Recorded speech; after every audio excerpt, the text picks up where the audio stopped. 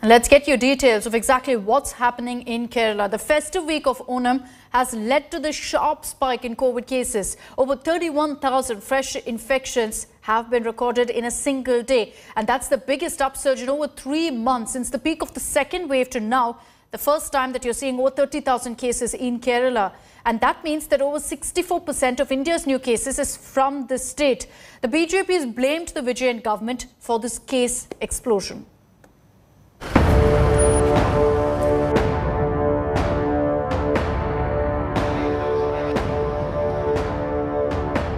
Kerala is staring at a COVID emergency.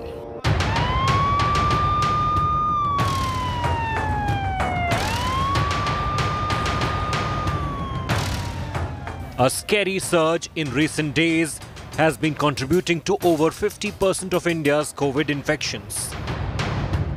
On Wednesday, Kerala broke its own record after it reported over 31,000 fresh cases in just a single day. This was the highest single-day spike in the last 3 months. That's not the only scary part. COVID positivity ratio in the state also inched closer to the 20% mark. In the last 7 days, India's positivity rate has been hovering around 1.8%, while Kerala saw a positivity rate of 16.6%.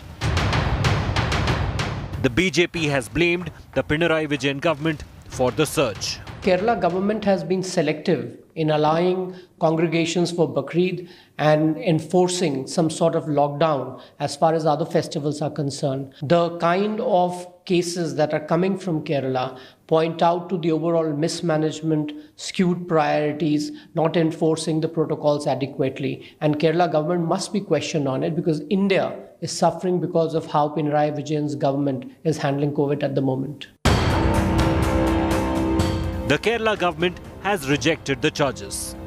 In many states run by the BJP, when the government is bent to hide the actual number and minimize the tests, the government of Kerala is duty-bound and keen to see that maximum number of people are tested and the reporting should be 100% perfect. That is the Kerala model. Data shows on July 21st, following the Bakrid festivities, within a week, cases rose sharply. Similarly, in August, soon after the relaxation for Onam, the state once again saw a significant rise in its COVID tally. If we can increase the total number of vaccination in the coming days, and if the hospital admissions are under control,